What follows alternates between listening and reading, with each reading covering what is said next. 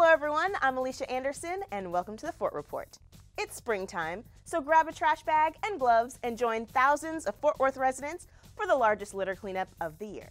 The 30th annual Cowtown Great American Cleanup is on Saturday, March 28th. There's two ways to be involved this year. One is just to go grab your friends and family and clean up at any location in Fort Worth that needs a little TLC.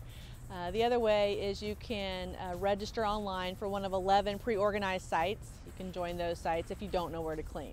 So we welcome everybody, church groups, scout groups, school groups, all of the above.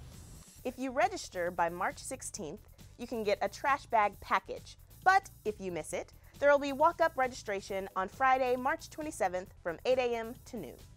We really like to involve the young people. Keep Fort Worth Beautiful definitely feels like young people involved in litter cleanups don't grow up to be litterers, and that's a good thing for Fort Worth. After the Cowtown cleanup, join the fun and celebrate all things sustainable at the Earth Party. Everyone is invited, so head over to Magnolia Green Park from 11 a.m. to 4 p.m. We hopefully will raise awareness about how ordinary Fort Worth residents can make a difference in their own lives.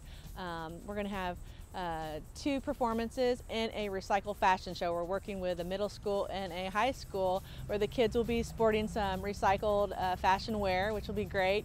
And we'll have Vocal Trash back again, and Melanie, who also performed at the Woodstock. And of course, you can sign up for 10 on Tuesday's reverse litter program to make a difference year-round and keep Fort Worth beautiful.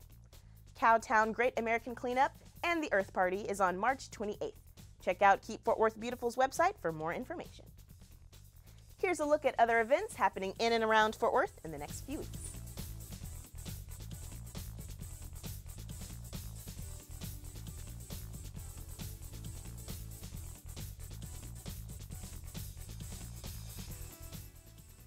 For a listing of more events and city meetings, you always can check the calendar at the city's website.